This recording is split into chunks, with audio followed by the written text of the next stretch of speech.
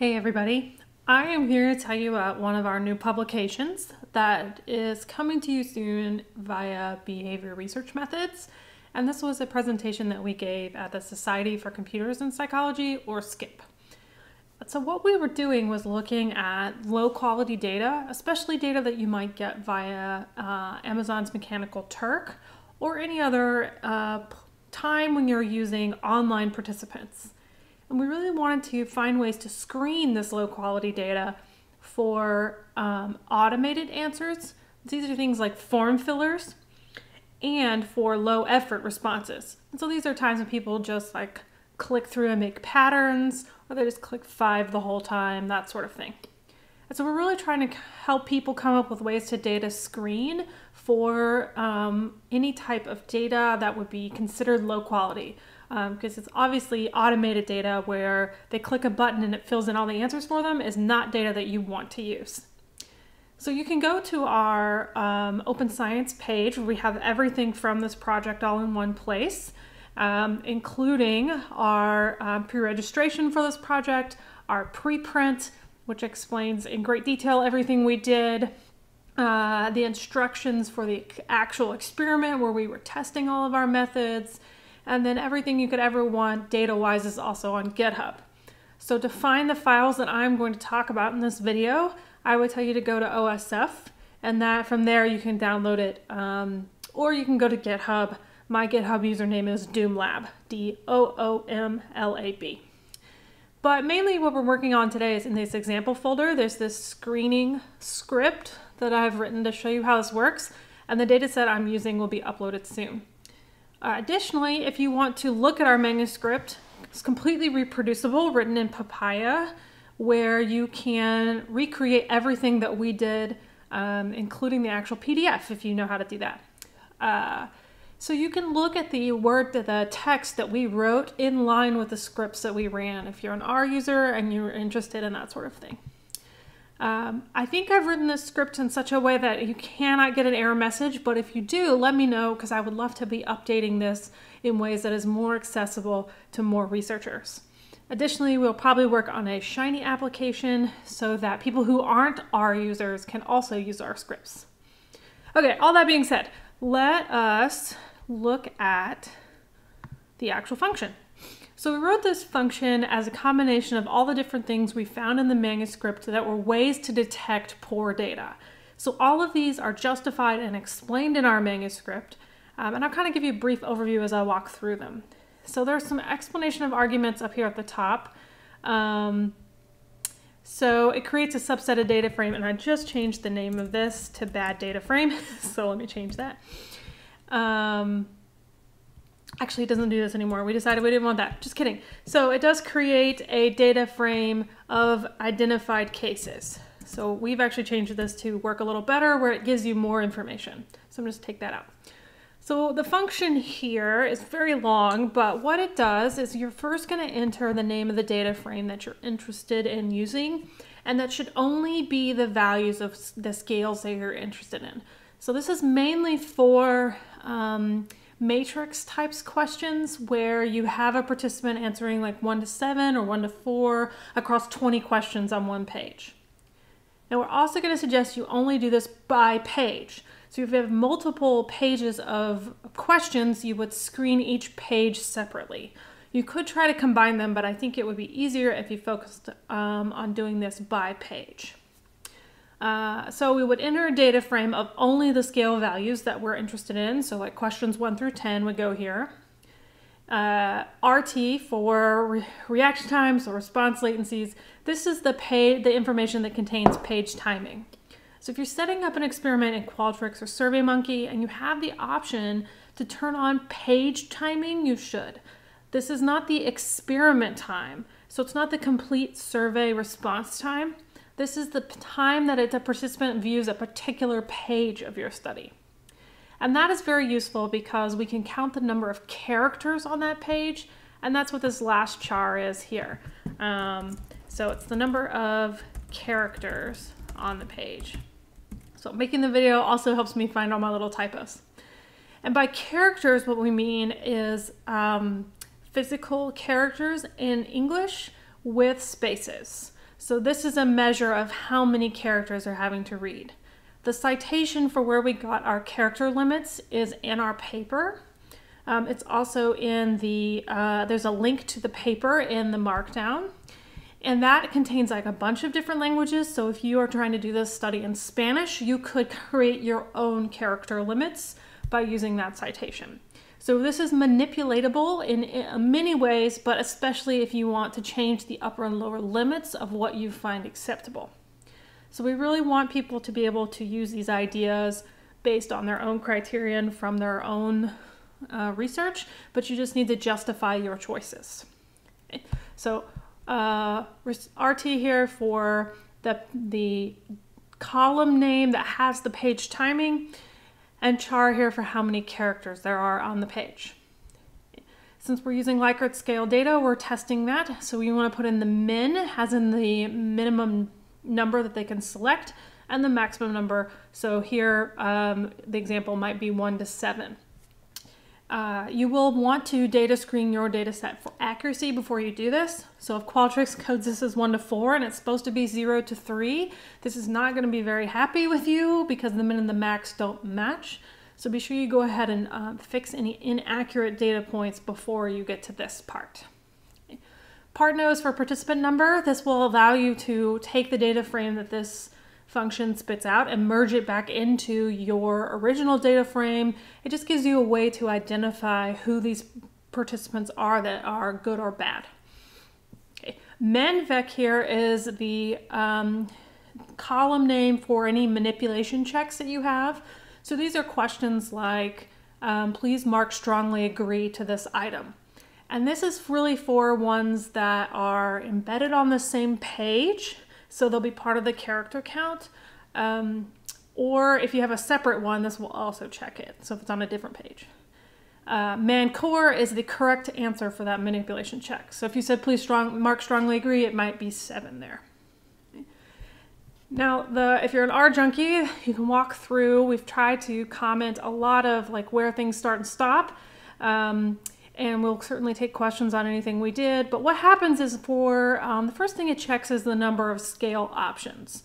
So what we found in our study is that normal people doing the study for real do not use the entire scale. They tend to use half or less of the scale. So what will happen in this part of the function is it will count the number of options they used based on your min and max.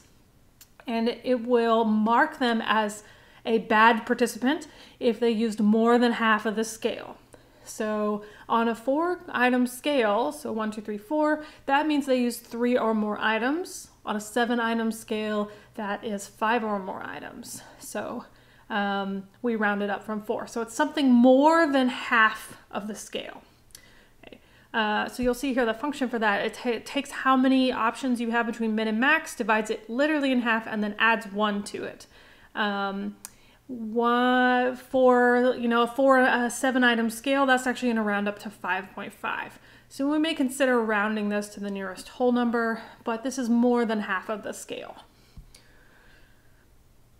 For the response or page time, what's happening here is it is taking your number of characters, and then these two parts here are about English.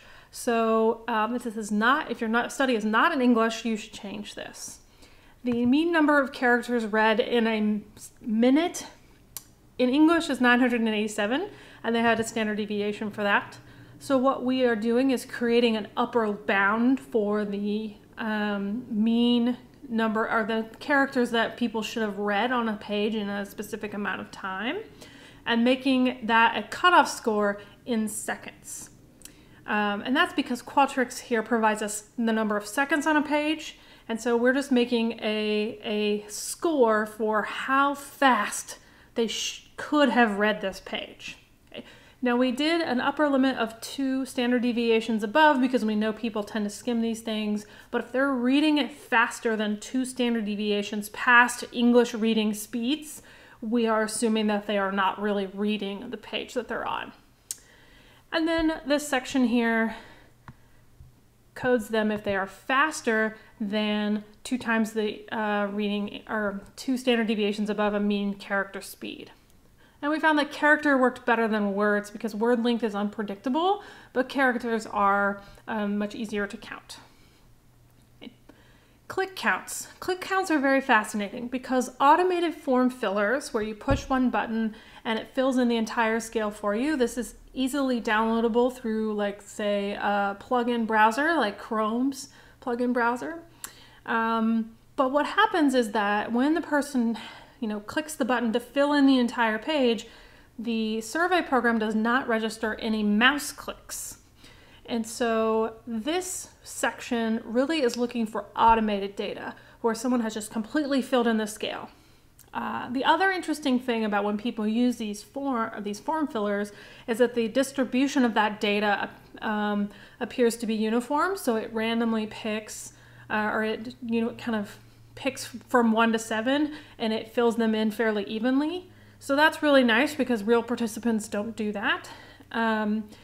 And so what we can do is check and make sure there are at least the same number of mouse clicks on the page as there are answers. So this will check if they had 20 questions and they answered all 20 of them, there should be at least 20 mouse clicks. Sometimes there's more because people miss or they change their answer. If there's less than 20 mouse clicks, something's going on, and especially if the answer is 0. So what we found was that for these automated form fillers, the click count was 0 or 1 or 2 where participants were trying to hit the submit button and missed. And so this allows you to look for participants who do not have enough clicks for the answers that they gave. Okay. And so what that'll do is it'll take that click count column and translate that into more than enough clicks versus not enough clicks. If you have a manipulation check question, this will just check and make sure that the manipulation check question is correct. So if they were supposed to mark 4 and they marked 4, they get a good score. If the answer is NA and they left it blank, it will actually give them a bad score here because they have not actually answered the manipulation check.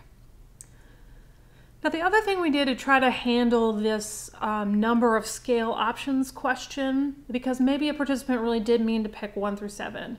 And they're one of the weird ones, or maybe you're not sure about the distribution of items, or there's only a small number of items. This was not the best discriminator in our study, but we left it in as an option. And what happens is it tests for a normal and a uniform distribution. Now, we can't honestly say that this is normal or this is uniform, but what it does is it creates normal and uniform distributions and then test the participants' data against those distributions and kind of pick which one matches better. And so if you're interested in that, it's based on a chi-square analysis. Essentially, we bend the data and then test which chi-square is closer to 0, which means that it would match better in a very kind of structural equation modeling way, where lower chi-squares mean better matches between distribution and real data. So this Z normal here is the translation of the normal distribution. If a participant only picks one option, though, that really screws this whole thing up because there is no distribution at that point. It's literally one option. So if they pick one option, we kind of dealt with that fact first of all, saying, okay, they've only picked one option. And then we've recoded it where normal distributions are better and uniform distributions are worse because of the fact that we found that bot data people tend to pick, or automated data, people pick, the computer picks an even number of responses from every response choice. But this will also code people who pick an even number of 4 and 5s. So it's not the best discriminator, but it, in tandem with other things, was helpful to have multiple discriminators. All right, the last thing that the function does is it adds all those up and creates you a little data frame of every single option that we've listed and whether or not the participant was bad. So this is true-false coding where 0 is okay, they are okay participant. 1 is bad, they were marked as having a bad score on that particular item. And so it also gives you a total. If you have all 5 of these things in your study, we recommended you say that anyone who has at least 2 indicators or more is bad, because what we found across our testing is that when you have Confederates play along and actually try this out, what we see, freaking family is text messaging me right now. So what we see when you do this study, when you look at Confederates in a study, is that bad participants will have at least 2 of these indicators or more. However, I recommend just screening your data and thinking about what this means for you. Do you expect people to pick the entire scale of the data? If you do, then maybe you don't want to use this bad scale check option. Or maybe you only have 2 of these particular things. You have page timing and you have a manipulation check. Well, then 2 might still be a good indicator for you, but maybe 1 is a better indicator. So we're suggesting 2 based on our study, but that is not a golden rule or a line in the sand that you should use. You should think about your own work and justify why 2 or maybe 4 or maybe 1 is good for you. All right, so let's run that. Since this is not part of the package, you will have to run this every time you want to use it. And then I'm going to pull in some data from a current thesis project. This is not data that we used in our study. This is a new thesis where we did most of these things. So we did not actually use manipulation checks in the study because I wasn't thinking. And so I'll show you an example of with and without a manipulation check. One thing you'll want to make sure that you have in your data set is a participant number in some form, so that you can match your data frame you're about to get out of this function to the original data set. So I'm going to add a participant number, and then I'm going to subset this down to only the first 10 rows because this is not a fast function. So the uniform distribution checking part is very slow. And by slow, I mean it's a couple of minutes long, but you don't want to watch a couple of minutes of my dead screen. So I'm just going to show you the first 10 participants in this study. You would actually want to do this on all of your participants, but maybe have time to make a sandwich in the middle if you have thousands of participants. Just telling you. Okay. So the first thing you'd want to do is look at the names in your data set. So this study is on post-traumatic stress in first responders. And I'm going to check this LGS scale. That's my first one, because we have page timing for that scale. And then we clearly have a second page, so I would also want to check this one second. So I'm going to break this down by page because the timing per page is more helpful to me. So this function really only works on pages at a time. Okay. All right, so I told it to only check 13, column 13 here, through 32, because that's where my real items are. So I said the data frame is in my master data set of those items. Okay. My response page time is this LGS time option. Okay, we renamed that from Qualtrics. It gave us Q something time, whatever. We just renamed it to know what it was. Okay. Click count here. Oops, I got excited. Page time here. The min on this scale is 1. The max on this scale is 4. It's actually 0 to 3, but I haven't data screened it yet. So in this example, it's 1 to 4. Participant number is that participant number I just made. My click count is under click count here. And I don't have a manipulation check, so I would leave those as null. Null is the default in the function, but it'll help if you just include them there. Okay. Characters here, there were 14 characters on that page. So I'm going to run that.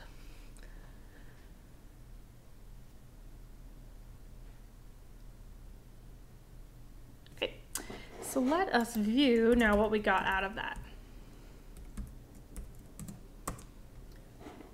So what's happening here is at each column is one of the checks that we had. Here's our participant number again, just so that we could match them together. So I could merge this back into my data set.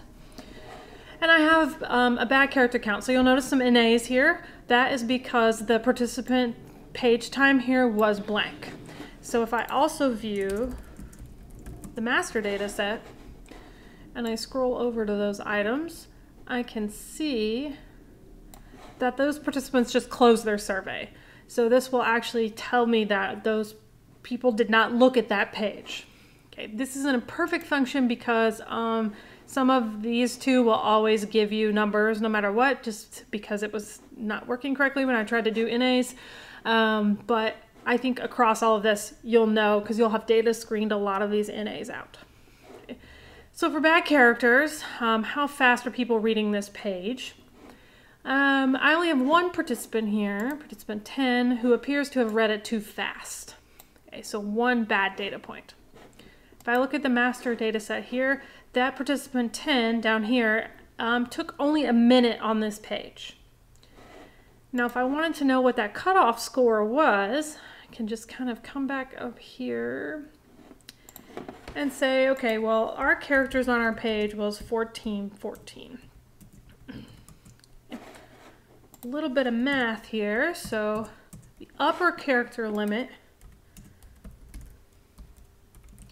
for reading speeds in English, if I multiply that by 2 times the standard deviation, is 1223. So our cutoff score is our characters divided by the upper number of characters times 60 for 60 seconds. And so that is they needed to spend at least 69 seconds on the page. There were 1,400 characters. 1,200 characters takes about a minute at the fastest speed. And what we see is this particular participant only spent 64 seconds on that page. Okay. You can manipulate these numbers to whatever you would like them to be. So if you wanted to maybe say 3 times the standard deviation, you could do that as well. So we would just edit right here on the number of characters. All right, going back here. Bad click. Well, our click counts all look okay, so every participant clicked at least 20 times, okay, or at least the number of clicks that are the number of items that were on a page. So if a person quits halfway through and they clicked at least, half of the number of items, this will say that they are okay. Bad distribution here, that means that their distribution wasn't close to normal, so nobody looked bad. Now it does give zeros to the people who don't see anything, but hopefully by this point you'll have kind of dealt with some of the NAs. Oops, wrong way. Here we go. Bad skill check. So bad skill check here is that people are using half or more of the items. So we've kind of got a mixed bag here, but it looks like a lot of the participants in this particular study are using more than half of the items. Well, what that means is if I look at the items here, that means they're using 1, 2, 3, and 4, or at least 1, 2, 3, 2, 3, 4. You get the idea here. And in this particular example, they are using a lot of the different items here. So almost every participant has marked, just kind of visually, I can tell at least 3 of the 4 options. And so this scale check option was very useful in our study, but we did it on a 1 to 7 scale. So it could easily not be as useful for a smaller number of response options. On a 1 to 7 scale, it was very distinct on how many options people used. So if you wanted to change this, and I may edit this just a little bit to make sure this number is a whole number, you could edit here, up here on the number of scale options. This is the part that decides how many options they use is bad. So what's happening here is it's marking the number of people who use, or I'm sorry, it's marking the people who use at least equal to or more than half. So what we want to think about here is like, what does that mean for this scale? So for this particular scale, I might say here we're using all 4 options. So you can kind of play here with what the limit on the number of options they're using is. And remember that's options like response choices on your scale. Okay. So we said more than half. So we did half plus 1. Okay. Bad manipulation check here. This is all NA because I didn't have one of those. And then bad total here is how many out of the 5 that I had. So I would only have one participant that maybe I was like a little suspicious of in this study because they read the scale too fast and used all of the options. Okay. So I could decide to subset this participant out. Okay. Better yet, what I can do is run this on another page in the study. So now I've got multiple measures. In this particular example, I made up a manipulation check so you could see what this looks like. I just said MLQ1, they should answer 4. Now that's a real question. You shouldn't do this on a real question. You should do this on a question that you specifically said, like, please answer 3 to this question. But what I did for that was I picked the questions that have the MLQ. I found the response time for that one. The min and max for this scale are 1 to 7. Same participant number, click count. My fake manipulation check question. The correct answer in this case is 4, just for fun. And the character count on that page was 841 characters. So let's try that.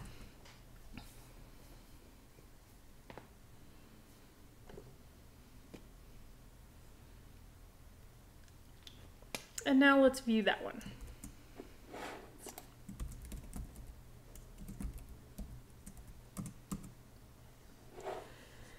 Now for this one, again, that one participant is reading way too fast. And so if I wanted to figure out what way too fast was, I could rerun some of this up here. Okay. And so I could say our characters, in this case, is 841.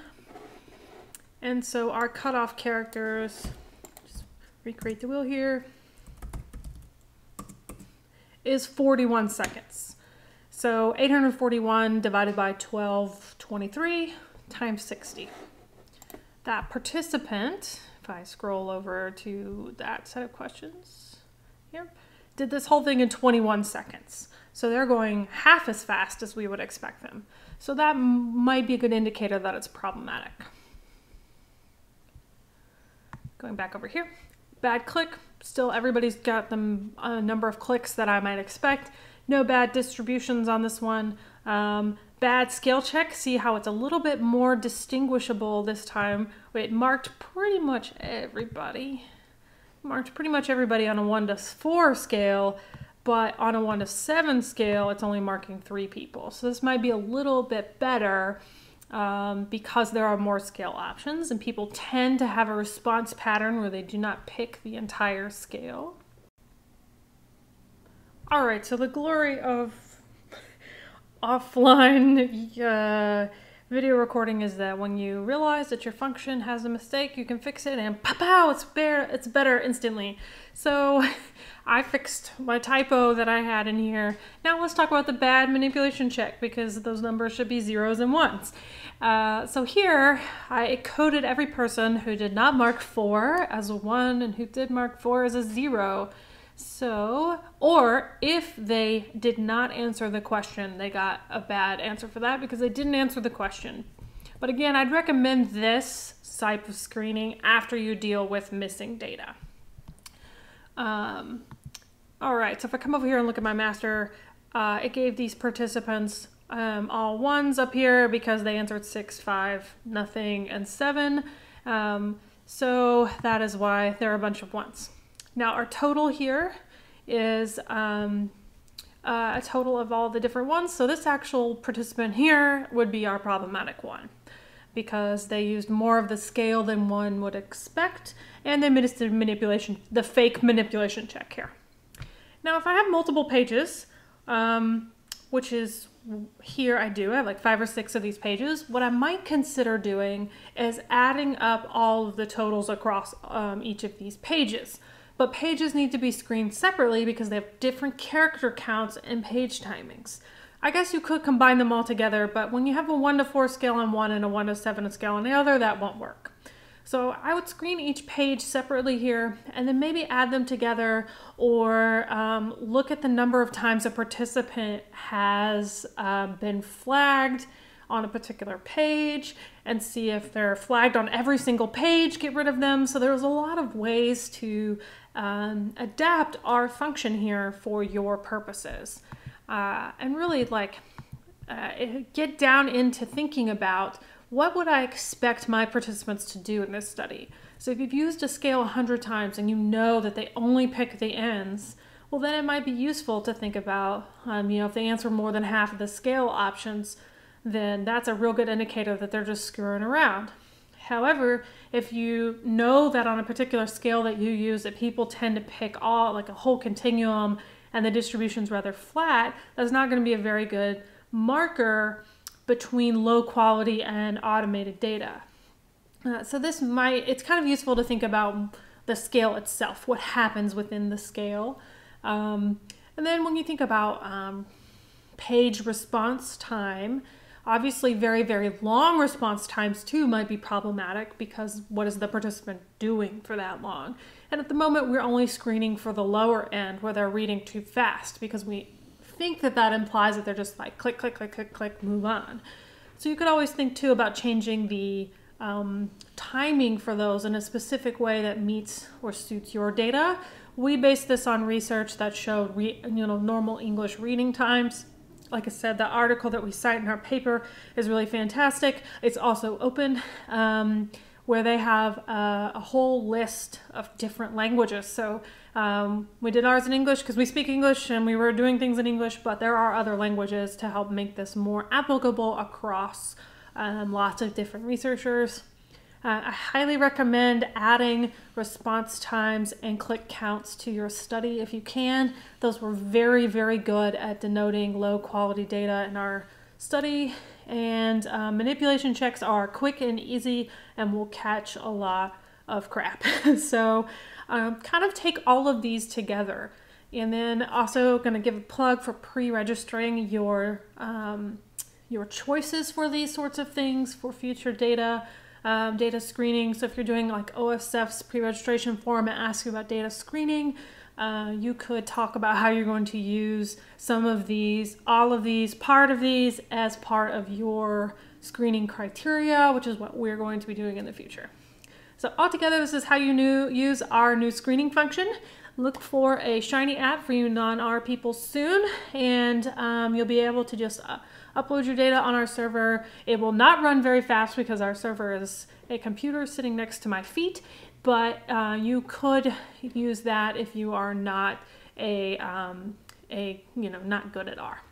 So thanks for listening, and that's all about our survey automation detection renamed low quality data manuscript.